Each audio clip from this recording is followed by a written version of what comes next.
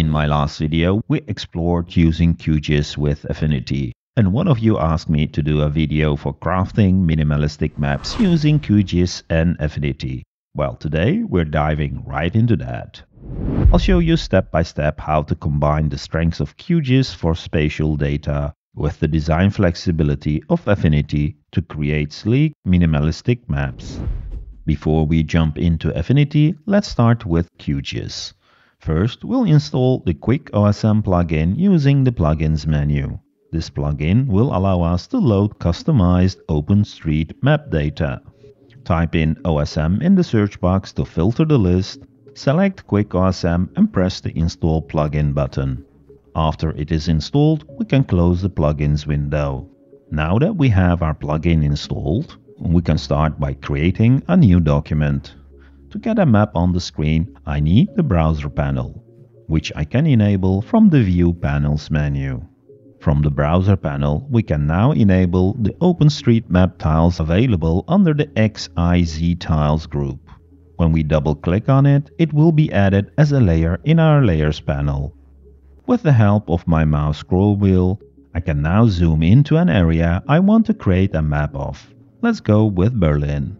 Once I have the area I want to map on my screen, I can open up the QuickOSM plugin from the toolbar or from the vector menu. If you start the plugin for the very first time, you get a copyright disclaimer. After accepting the copyright disclaimer, the plugin window will open up. We can now enter a query to get data from OpenStreetMap. For the minimalistic map we are going to create, we are only interested in the roads. So I'll type in highway as the key and primary as value. This will return primary roads. I'll add a couple of more entries to get other interesting road types. For more information about what you can query from OpenStreetMap, check out the link in the description to the OpenStreetMap wiki page.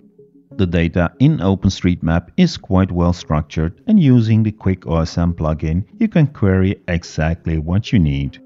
After specifying the query, let's now specify for which area. By using the In drop-down box, we'll select Canvas Extend, which will return only data for the shown map on the screen. Now we can press the Run Query button. This will start the data download process. Depending on your map, this may take a while, especially for big cities with a lot of roads. I would advise to start testing with a small zoomed area. Once the data is loaded, the plugin will add 2 layers to our document.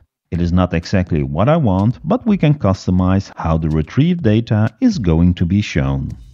Let's first turn off the OpenStreetMap tiles layer. The first layer shows the data mapped as dots and the second layer has the roads. As mentioned, we can customize how the road data we downloaded is rendered. To customize the road layer, we can right-click on the layer and select Properties from the pop-up menu. In the Symbology tab, we can see that all the roads are shown as a single symbol. I want to have different thicknesses for each road type, so I'll need to categorize it for the key we use to query the data, which was highway. So first, let's change the top drop-down to categorized, and then for the value, we can either enter highway or use the expression builder. Here we have the option to quickly search for the key we're looking for. I'll add the highway key to the expression and press OK. To apply the key change, we need to press the Classify button. Now, as you can see, we have different line colors for each road type. Let me press OK to apply the changes.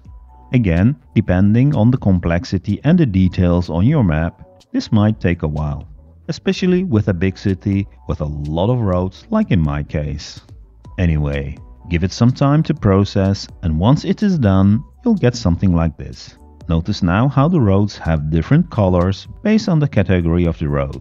We can also enable or disable different categories if necessary. Actually, we can go and export this to Affinity, but before exporting, I'm going to do a little bit more customization. From the Layer Styling panel, I can right-click on a road category and change some basic properties. I'll quickly go through the road categories and adjust the stroke width depending on the importance of the road. That looks much more interesting. I didn't make changes in the colors as we can change that in Affinity Photo, and probably I'm going to make everything black and white anyway. Time to export it. As shown in my previous video, to export it we need to create a print layout. I'll set the print canvas to A5 and add the map. Once I have positioned my map on the canvas, I'll use the export to SVG function in the print layout screen. If I'm going too fast, definitely check my previous video where I explain these steps in more detail.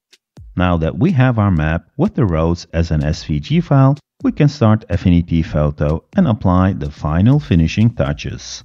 In Affinity Photo, I'll start by adding a new document, and let's use the same A5 format we used in QGIS. I'll drag and drop the SVG file on our canvas to import it. Now I want to copy all the curves from the embedded file into our main canvas. We can do this by double-clicking on the embedded layer. It is possible that this will not work. This is probably due to the fact that the file has been imported as a linked file. You can quickly check this on the toolbar when you select the imported layer. Notice how it says linked document. In this case, remove the layer and set the placement policy to embed it from the file menu. When you now place or drag and drop the SVG, it will be imported as an embedded file instead of a linked file. I can now double-click on the embedded layer and Affinity will open the embedded file in a new tab. I'll select everything I need and quickly group it. Once I have my group, I'll copy the group with the Command or Ctrl+C keyboard shortcut and then close the embedded document. Back in the main document, I'll remove the embedded layer and press Command or Ctrl+V to paste the group we copied earlier. As you can see, I have all the roads as curves in my document. Sadly, they are not grouped by category. But here is a super handy tip. When exporting the map as an SVG from QGIS, enable the Export Map Layers as SVG Groups checkbox in the export options. But before we export with this turned on, we first need to make sure that all the road categories are in a separate layer. The easiest way is by duplicating our initial layer and then enabling only one road category. Once I have done that for all the road categories, I now have separate layers for each road type. Now I can go back to the print layout dialog and export with the option layers as SVG groups. Excellent! Back in Affinity, I can now import this new SVG. Notice that we now have groups in the embedded file. I'll copy them over to the main document just as before and remove the embedded layer. Now we have our groups, we can easily customize each road category in Affinity. Pretty awesome! I'll change the stroke properties of each group and make the lines black, and before you know it, we have a great looking minimalistic map. I'll add a rectangle and clip the map inside it. Finally, to wrap up, let's add some information about the map. If you're planning to share this map, don't forget to add the OpenStreetMap disclaimer to your artwork. One quick tip, if you need the GPS location, you can copy this from QGIS. Right-click on the map and copy the coordinates of your mouse position. By the way, you don't need QGIS to create a map like this. We can also create it without QGIS by using the OpenStreetMap website directly. Once you have the area of interest showing in your browser, you can export the visible map as an SVG by using the share function of the OpenStreetMap website. This will export all the visible layers, and we need to manually remove everything that is not interesting in Affinity. A quick way to select the various objects for removal is by using the Select Same menu item in Affinity Designer. This will allow us to select objects with the same color and/or stroke. It's a tedious process, but after spending some time and being patient, we can create a nice minimalistic map at the end. I think this method took about 3 times longer compared to the QGIS method. Anyway, I hope you liked this video and thanks again for tuning in. Don't forget to hit the like and subscribe buttons before leaving. Until the next video.